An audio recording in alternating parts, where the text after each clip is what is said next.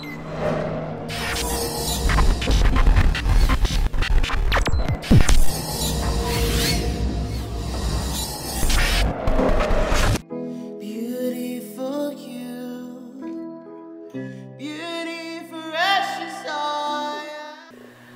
the Lord, praise the Lord, praise the Lord. I'm glad to be with you again today, and I want to say happy new month, the 9th month of the year, the month of September. You see, for every woman, the 9th month is a very significant month. It's a very, very, very important month. That's the month that a woman puts to birth or puts to bed a conception of months.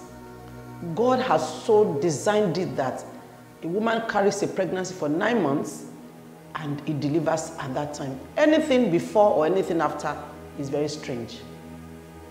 Is not acceptable.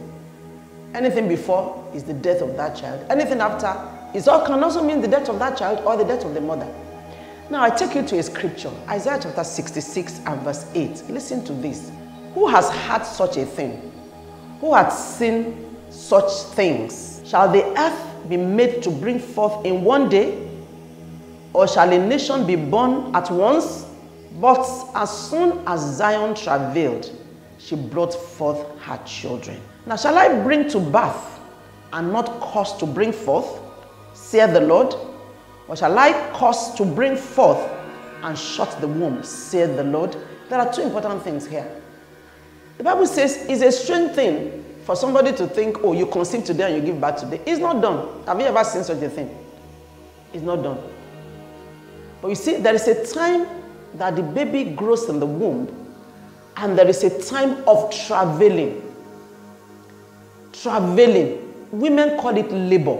The Bible says, as soon as Zion travailed, she brought forth. What does travail mean? Travail means a painful and laborious effort, an exertion of both physical and mental and emotional.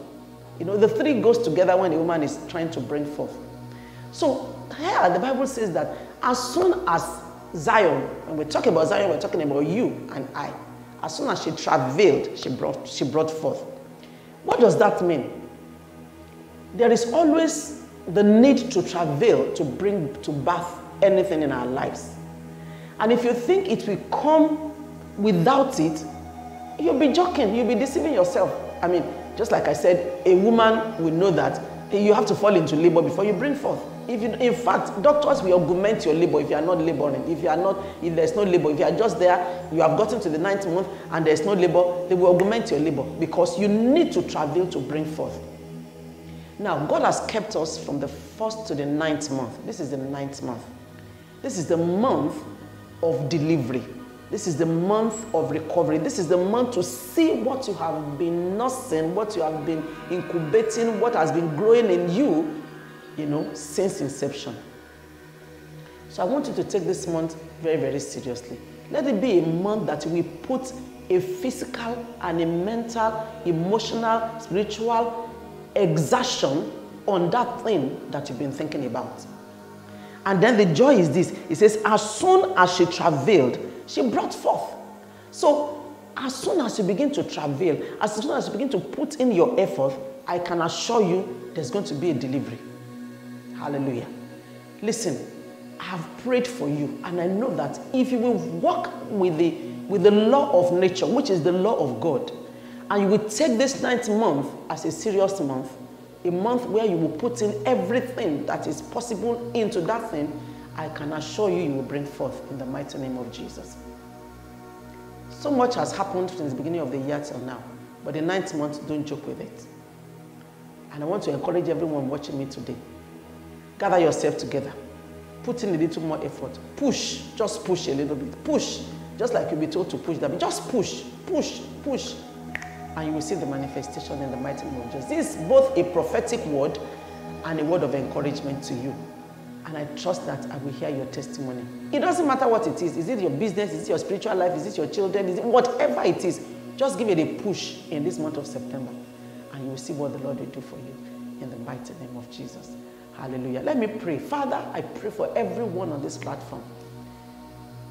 in this 9th month, the month of delivery, the month of recovery, I ask, Lord, for the grace to push, the grace to travail, the grace not to be complacent, the grace not to give up, the grace not to be not to be depressed, but to push a little bit. I release that grace upon everyone in this platform today.